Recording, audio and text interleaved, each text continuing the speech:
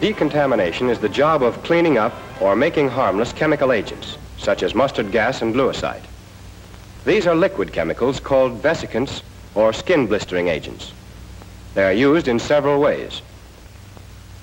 They can be sprayed by airplanes. They can be scattered by artillery shells. Or they can be spread by landmines. The purpose of these attacks is to cause casualties and slow the advance of our troops. Mustard and bluicide may remain on leaves and grass for days or even weeks at a time. And if they aren't cleaned up at once, they can easily cause many casualties. Every regiment or battalion ordinarily has a small unit especially trained in decontamination. This group works under the supervision of the unit gas officer and his NCOs. As a precaution, each man of the unit has a complete outfit of clothing which has been specially treated to protect him from mustard and bluicide. This allows the men to carry out their work with safety. The clothing is made up of a two-piece suit of cotton underwear and socks,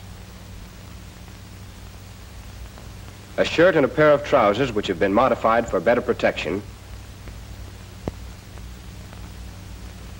and shoes and leggings which have also been especially treated to resist mustard and bluicide.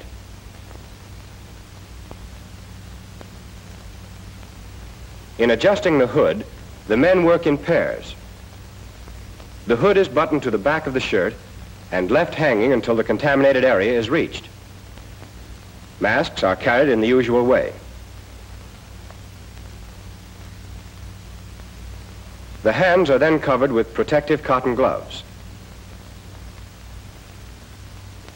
Masks and hoods are not put on until the detail is near the gassed area.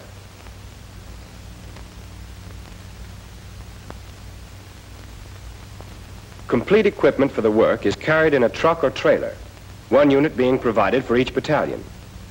Equipment and materials are made up of such items as shovels, axes, brooms, buckets, sprays, chlorinated lime, and non-corrosive agent.